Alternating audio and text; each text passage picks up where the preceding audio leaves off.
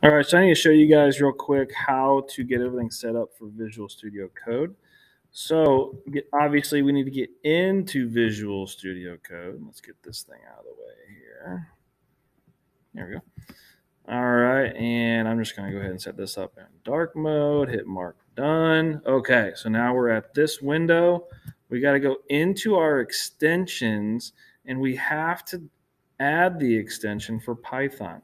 Okay, so make sure it says Python, Microsoft, IntelliSense, Pylance, linting, debugging, yada, yada, yada. This is the one that we want. Click install. It might take a few seconds for it to install.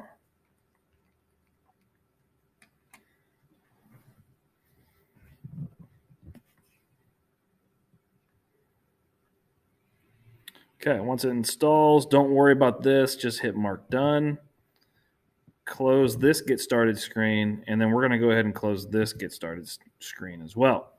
I want this to be open to your file manager, and I want it to say open folder. I don't want you to click anything. I just want everything to be closed.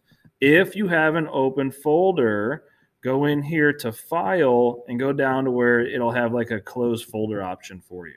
Okay. All right. So from here, I'm going to get out of the get started screen again. I'm going to hit terminal, new terminal. Okay. And we're going to work everything in the terminal.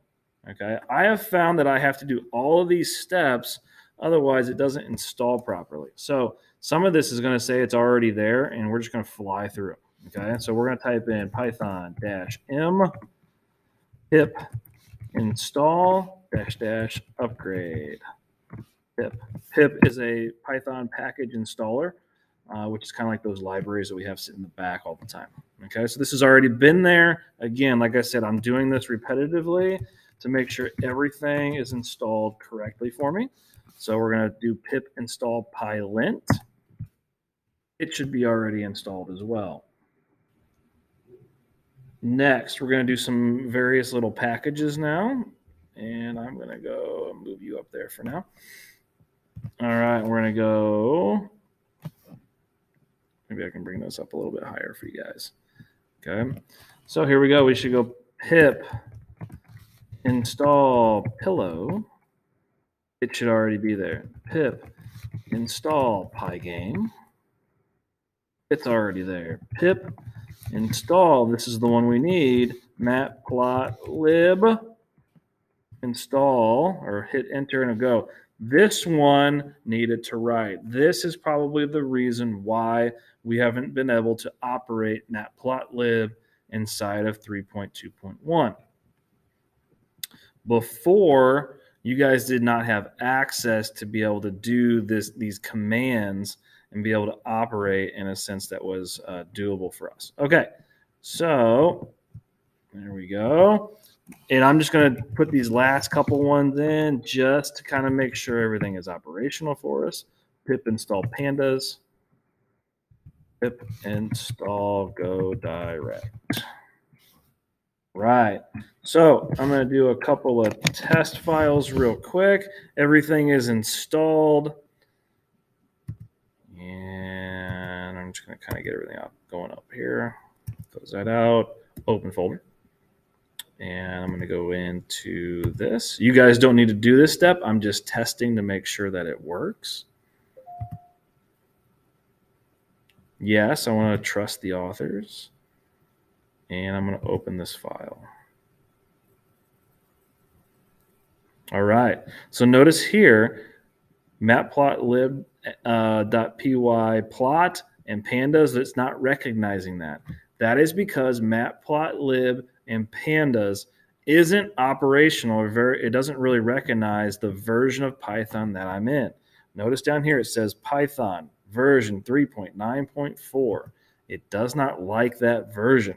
So I'm going to switch it to 3.8.10, and it should get rid of it for me.